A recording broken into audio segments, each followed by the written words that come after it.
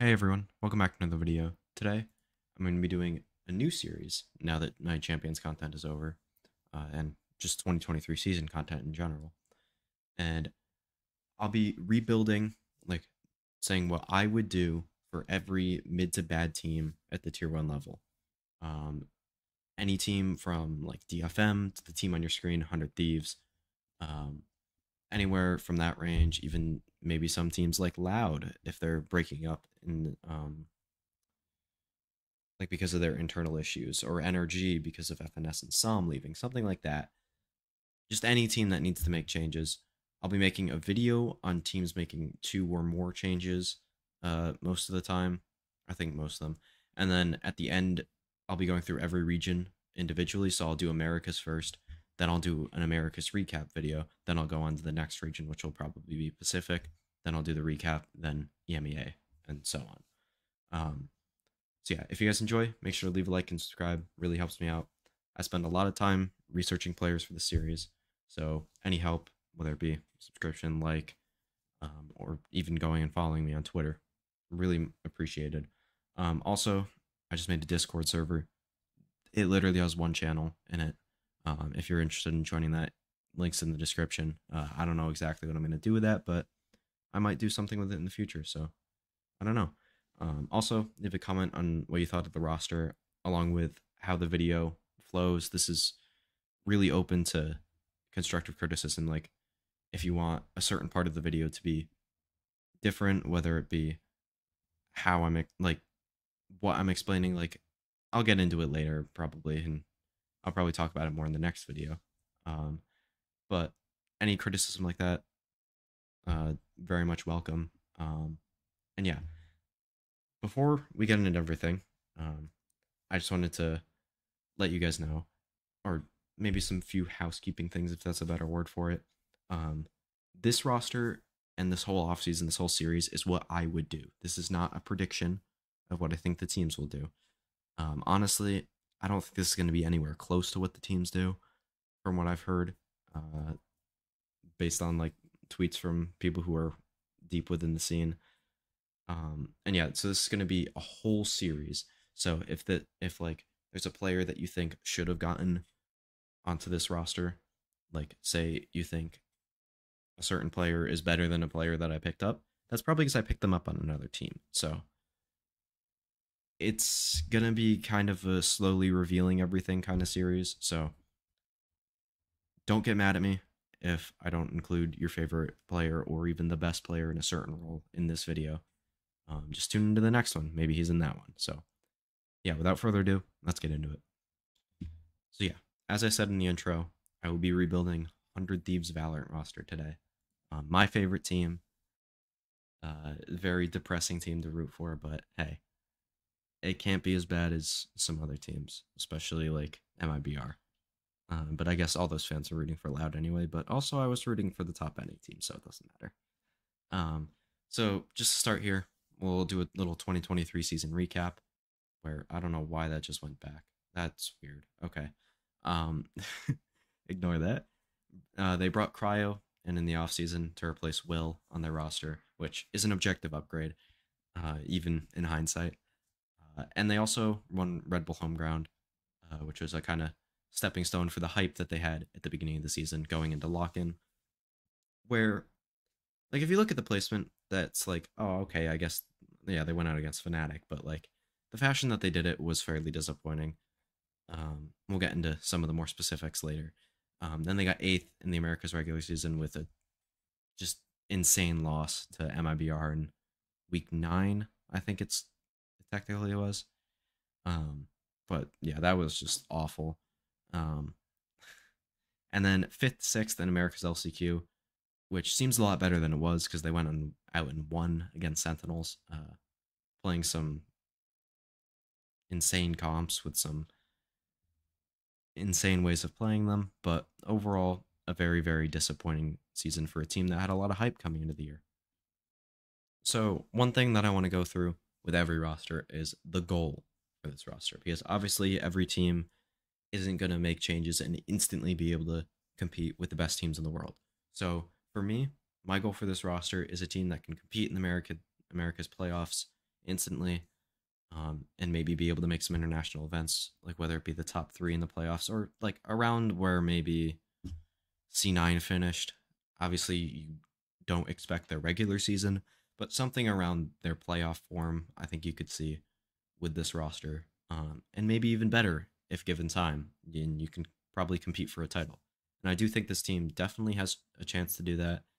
Um, Obviously, some players are going to need to improve a little bit based on what they did last year, but that's always possible. And especially with a good surrounding core in this team, I do really have faith in this roster that they can at least accomplish this goal set for them right now.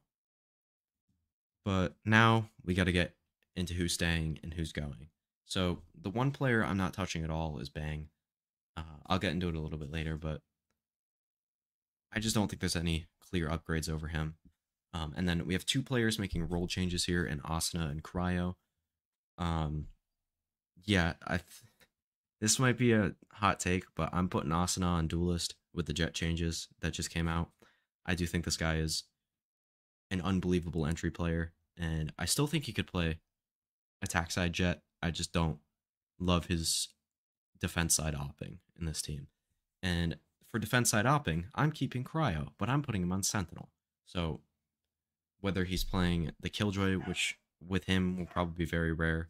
Sorry if you can hear my dog barking. He's being a fucking moron. Um, but he can play Killjoy on some maps and kind of lurk and just do his thing, kind of maybe similar to what Les does on Loud. And then he can play the Chamber at a world class level. He's one of the best defensive operators in the game, as I'll get into later. I just kind of explained that whole thing, so I might have to skim over him later. But overall, this might be an unpopular thing, but I really think this change would be good for the team. And then the two players I'm removing, sadly, are two of my favorite players in Derek and Stellar. Yeah, Derek is fucking hilarious on stream. He's awesome. But he just was not good enough last year. And Stellar, same thing. Just frankly was not up to the standard that this org demands, out of especially their IGL. So now we got to get into why I'm replacing both of these players in Derek and Stellar. And we're going to start with Stellar here, where, in my opinion, 100 Thieves was the worst like NA team in terms of calling, whether it be like the mid rounding or just general ideas. I do think like they were better than, at least in the regular season, Crew and MIBR, but especially when it got to those big pressure games, especially that game against Sentinels, they were just horrible on the attack side, and they could never get anything done, whether it be because of that or because of other issues that I'll talk about a little bit later. He was one of the worst fraggers in America, so it's not like he wasn't doing a ton of calling while he was playing and then still fragging out. No. And I think the biggest reason was he talked about it in, I think it was the unnamed podcast with Wyatt. I think I'll link it in the description if I remember. But essentially, he said like he pushed for a more loose calling system, especially when Sean was there. But now they were implementing it with 100 Thieves. This was back before lock in, and that just didn't work. Their more structured calling system with Sean was so much better. Like it wasn't even close in my opinion. Like I had him as a top 3 on AIGL going into the year, and then they completely changed their calling style and it didn't work. And I do think him really pushing for that kind of makes me have less confidence in him as a caller, just in general, like just not having the correct answer for what the team needed to do. And then onto Derek. In my opinion, he was one of the worst non-IGL initiator players in Americas. Like it was between him, I don't like JZZ. Like he was down there, man. Um, Obviously, one of the main things is I genuinely think he took the Hiko pill, where he just wasn't aggressive enough at most times. As it says here, he was passive, same thing. And just I don't know, his util wasn't up to point to like supplement that, I guess, if that's the right word. I don't really know. But I think another main thing was he just never lived up to his expectations set by an ALCQ last year. Um, he was incredible at that tournament, and then he's just never had remotely similar form. He wasn't even up to that in the America's LCQ. I just don't think right now Derek is a good enough player to compete in international leagues. But if he's on like a tier two team, I think he could be a really great player for one of those teams. It's just for 100 Thieves at the tier one level, I'm just not super confident in him. So now I got to get into why I'm keeping each player. So we'll go through Cryo, Asuna, and Bang. Not in that order. I'm going to Bang and Asuna, but that doesn't matter. Um, but we'll start here with Cryo. First off, he is quite possibly the best defensive side opper in the game.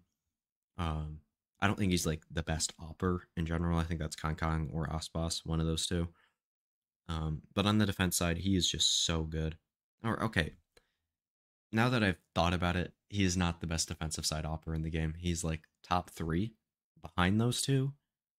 But he's genuinely underrated with the op, I think. There are some concerns with how aggressive he is on the attack side. He just does not like. I don't know. He's not when he dashes in. He's not scary like Aspas is, like Kong is, like Demon One is even. I think Demon One is a little less scary as an entry player, but I don't know. I'm trying to think of other players like Durka especially. Um, Players like those who put fear into their opponents. Where Cryo, I just don't think he does that enough, which is why I'm going to be switching him to Sentinel, where he can play the chamber more. He can play some Killjoy where he can lurk and not be as aggressive as a player, which I thought was where this team was best.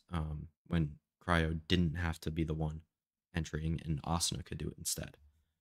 Um, and then we're on to Bang, where I still think he has an extremely high ceiling, whether it be okay. Where did that go back? There we go. Um, Especially at controller, where he just didn't live up to the expectations set at the beginning of the year by his Red Bull home ground performance. But I do think he still played very well. He can play flex if needed, in my opinion, or at least he has in the past at a fairly high level. He even played flex for this team back before they picked up like the Derek Stellar Will roster. And honestly, there weren't too many better options. I would rather keep Bang than go sign like a Scuba or a Xander, even if they might end up being better controllers, at least right now with Xander's case. Um, I just feel very confident with Bang here. And then Asuna, in my opinion, is the most overhated player in VCT. That says overhated, not overrated. They're two different things. People shit on him so much, but he had a down year, and honestly, that would be a break. Like with his statistics, that would probably be a breakout year for most players. Um, he was a little too over aggressive for flex, in my opinion. At times, especially when he was playing like the Sky, like when he was, especially with that Will roster, where Will was like a pretty good entry player. I thought he was amazing on like the KO stuff, but when he had to play more of a Sky role in this meta, and maybe switch to more like Fade Breach stuff, I don't love him for that, even though he is so intelligent with utility. Like one of the most intelligent players in terms of race play. In terms of, I mean, even his jet like ability usage was really good in my opinion, which is part of the reason why I'm switching him back to Duelist, where he doesn't need to op as much on a jet or a race, especially if Cryo is going to be opping on Chamber, and he can do a little bit on Killjoy because that's what Busio has done. Um, but to get a better in-depth explanation on Asuna, we have to go to an interview with Sean Garris that Doug did back like in August of last year, July maybe, during stage 2 of NA Challengers last year. In your eyes, what makes him so special? Um, I'm gonna just start out and say it. Like, I think Asuna is the best Valorant player I've ever seen. He understands how to instinctually use utility. Um, More so than any other player that I watch when I watch all these VODs. Like he is, and he pairs it with obviously insane mechanics. Like that, it's like when I see him on Duelist, he understands like stalling, he understands creating space, he understands zoning, he understands when he needs to take initiative, he understands when he needs to fall back. And I trust him a lot. Like, I trust him as a player a lot to make the correct decisions in chaotic moments. All right, so now we got to go through what kind of players we need. So first of all, we need either a flex or a smokes player, depending on what we want Bang to play. Um, I'll spoil it right now. It's going to be a flex player. It's actually a smokes player that I'm switching to flex, but I'm going to keep Bang on his initial role that he was playing for this team throughout this whole roster. We need a main initiator player to replace Derek's role, and then we need an IGL, which honestly, right now in North America, there is an abundance of them. So let's get into some of these players. Where for IGLs, we have Vanity, John Cutie, Valen, and Flya. I will be operating under the assumption that the guard is not going to make it into franchising as a full team. Now, with some recent tweets by Leo Faria, there is a decent chance they do. But I actually do find it more fun to have even better players in these teams. Like I literally did the whole offseason. I recorded 2 videos and then the guard news dropped and I'm like, God damn it, I'm gonna have to redo this, aren't I? So I redid it. I actually do find this a little bit more fun. So I'm just gonna go through all of these. Just I don't know, just have a little bit more fun and get some better players for some of these teams. But yeah, so those 4 are easily the top 4 IGLs. Those are all free agents. You'll see all of these in different videos. I will spoil that now. And then initiators, we have Brock, BCJ, Trent, and Flya. Flya is a player that I think could IGL or could not, depending on if you want to get an IGL. He is an insane player. But regardless, and then we have some free agent controllers here. Whether I mean maybe not free agent is the right word, but tier 2 controllers. That's what I mean by free agent in all of these, by the way. You got Xander, Scuba, Vic, and Thief. As I talked about earlier, it's not going to be any of these players. I'll tell you that right now. And then we have 3 flex players here, which I think are franchise caliber, whether it be Jonah, Nismo, and Flya. So yeah, let's get on to who I ended up picking up. So we'll start here with the player that I was talking about earlier that will be switching from smokes to flex, and that is our in-game leader, Vanity. He has said on stream that he prefers to play a flex role, not like the initiator stuff that he was playing for Shopify, than any other role while IGLing. So we're going to do that and keep banging on smokes, but those 2 are definitely interchangeable, which is going to be kind of a theme with this roster, being interchangeable roles on players. In my opinion, he's the best IGL on the market in terms of strictly calling. I don't think John Cutie's proven enough. I think you could probably argue Valen's better, considering in this world he is on the market. But regardless, he is probably the most accomplished out of all of them. Again, maybe not the best. Maybe that's just wrong. But also, he's my favorite player, and I'm going to put him on my favorite team because I heckin' love Vanity. And 100 Thieves Vanity would cure any issues in my life. So that's also part of the reason why I'm picking him up, but also he's an incredible IGL. And then our second player that we'll be picking up is Flya, who I am extremely excited about. He didn't really play Initiator last year for MXM, but has played it in the past for teams and been pretty good at it, like FaZe. And I know he's played it before for other teams. I just don't remember what those other teams are, so I won't name them. He was the best statistical player of Stage 2 Challengers last year, along with being one of the most improved players of the year. He went from kind of a good player to one of the better players in challengers as a whole, and it was one of the big reasons that MXM made their run. He can help with calling. He was the IGL for MXM last year. I'm not fully there that he could be a main IGL, but definitely possible. There was a lot of talent on that team, so I could definitely see a world where they were kind of just doing a lot of mixed calling. But I do think in the world that Vanity doesn't work out for this team, you could just get rid of him, pick up a better flex player or better initiator player even, and just put Fly on IGL and let him call. Um, he's also extremely flexible. He can play 3 roles, whether it be flex, main initiator, or sentinel. I think he might be able to play smokes as well, just based on the way he plays, but he hasn't proved that yet, so I won't list that as a thing. But overall, just an incredible player and really should be talked about more when being picked up by some of these tier 1 teams. So to get into our final roster, these will be the roles. We have Asuna on main duelist, Cryo on sentinel, Flya on initiator, Vanity on flex, and Bang on smokes. Now, these roles could move all over the place, but to me, these are the best roles for these players.